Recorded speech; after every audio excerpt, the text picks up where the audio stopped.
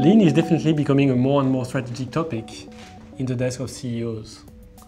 With Lean, they don't just reduce their cost by a better efficiency. They also get more competitive advantage, reducing customer-facing time cycle and increasing value creation. By this way, they make company more adaptable by reducing go-to-market cycles. Last but not least, they keep motivated employees because Lean puts them at the core of the operational change. This is why BCG developed a broad offer of Lean modules.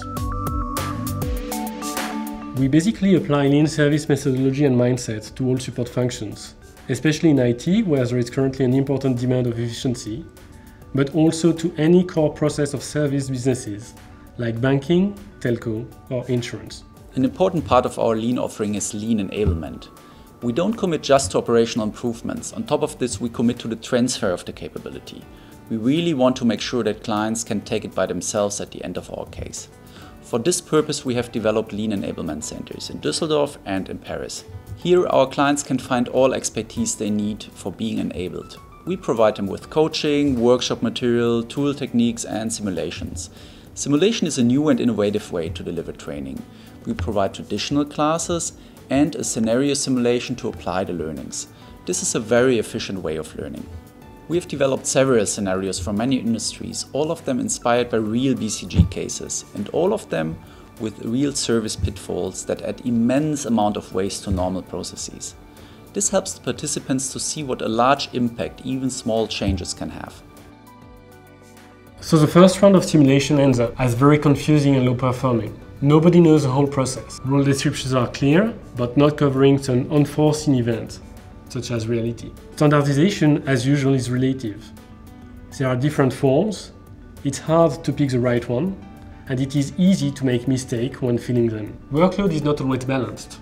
While some have loads of work to do and no time to breathe, others sit around waiting for more work to arrive. The participants very quickly realize that there is a lot of waste in the process. Get sensitive to waste, recognize it, expose it. This is a very good first step in the Lean journey.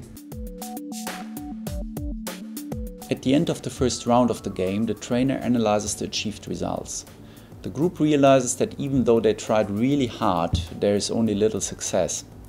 The trainer asks the group to think about what exactly went wrong. This brainstorming is the initial basis for improvement in further rounds. After the first round, the trainer gives a lecture in which he explains the most important aspects and tools of Lean. All our trainers are very knowledgeable Lean experts, with more than 50 years of experience in Lean pioneering companies like GE, Toyota and IBM. The idea of the lecture is to provide the participants with the tools they can use to improve the processes. This improvement technique is named Kaizen, which is a Japanese expression and means change to the better. One important tool, for example, is the value stream mapping. To create an overview of the whole process and to assess for each and every step if it is creating value or for the customer or if it's just waste. Remember, value is created only when the customer is willing to pay for that activity. This is a key concept and we want to show that, as in our scenario, rarely customer value creation is more than 10% of the total lead time.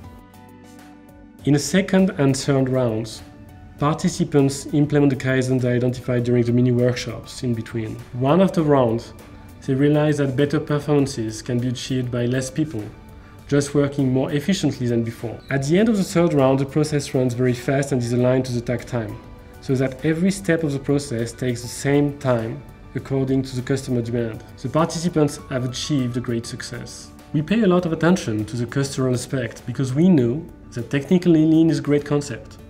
But in order to get the full benefit, the corporate cultures need to get the mindset of continuous improvement.